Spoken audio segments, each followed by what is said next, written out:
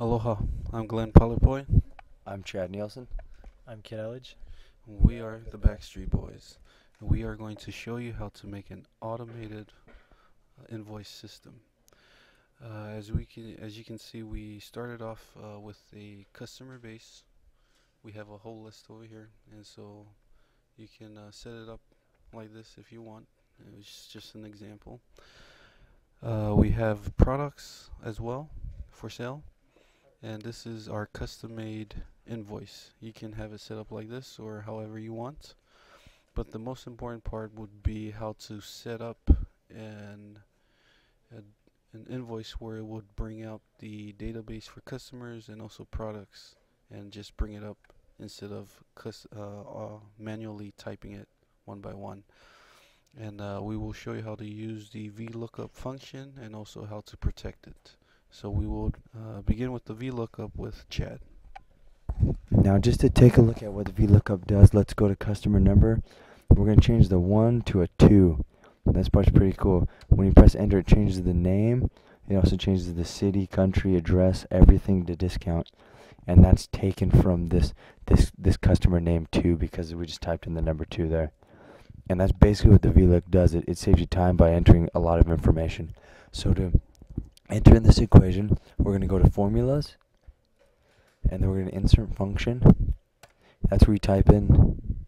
Oh, actually, one second. We have everything locked. We're going to go back and unlock it. This is something that we're going to show you here at the end, and we're going to type in our password. That's Aloha. So now we're okay and we're unlocked. Okay, sorry about that. We got it unlocked here. So just take a look at the top here at our VLOOKUP formula. So to enter this formula, we got to go to, just again, we're going to go to formulas, insert function, and as we type in VLOOKUP, this pops up. Now C9 is important. We're going to click on cell C9. That's our customer number. That's the anchor to everything we're doing. That's where you put in the number, all the information pops up. Next, we're going to go to table array, and that's where you go to customers. We probably want to highlight table array just to change, and then yeah, we highlight the entire table. And here we're going to highlight the entire table, put it in table array, and that gives us all our information that is necessary for the entire thing. So this VLOOKUP can draw from it. As you can see, we delete it, then we're going to highlight it, we're going to put it all in, and there we go. Set all the cells. Next, we're going to do number 2. The reason to do that number 2 is because that's the customer name if you put in 2. So for instance, if you put in 3, that would be the addresses, and 4 would be city. But for right now, we need 2 for customer name. And lastly, we're going to put in the word false. That way it brings up all the true information. Anything false would be NA and will not work. So that takes care of all of our equations. And so we're going to have to go through and change each one of the red zones. And so here are street addresses. We're going to change it to a 3. And the reason we do that is because the third one is addresses, and 4th would be city, 5th state. And so we went there to go back. So there's the number 3. So city would be 4. And you got to go through and change each one of those. That way everything's formatted to VLOOKUP, and you should be able to go from there. Okay, now Chad just talked about how we use the VLOOKUP to draw the customer information. So that would get put on the invoice for the customer information, the shipping information, the customer's terms, like the discount days. And now we can use that same VLOOKUP formula to find the product information. So what we do is click on description, and we do the same thing. We'd go to formulas, insert function, we'd have the VLOOKUP in there. And instead of referencing the customer spreadsheet, we'd reference the product spreadsheet. So we'd,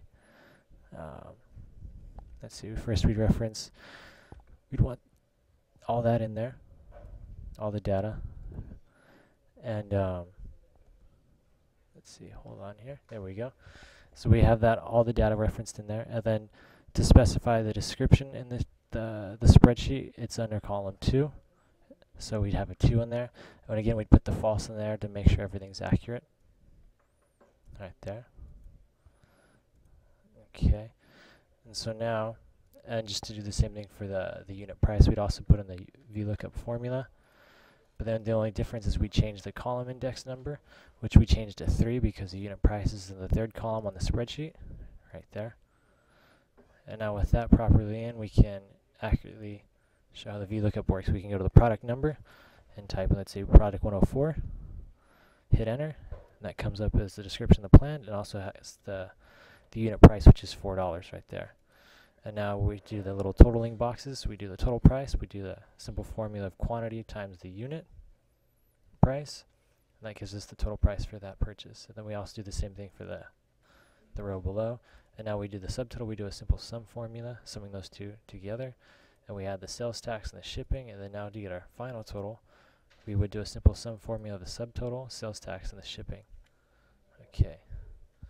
And now, just to make sure, to show you how you can lock your automated invoice spreadsheet down to prevent any tampering or any mistakes in the keystrokes by the clerk in the wrong cells, we simply go to Format. We clicked on Format Cells on the very bottom, and now we go to Locked. So we lock all the cells down. We click OK.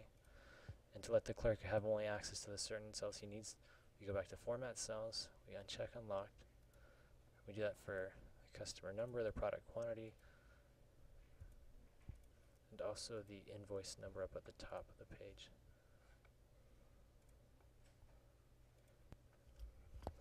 And now we create a password to protect the sheet.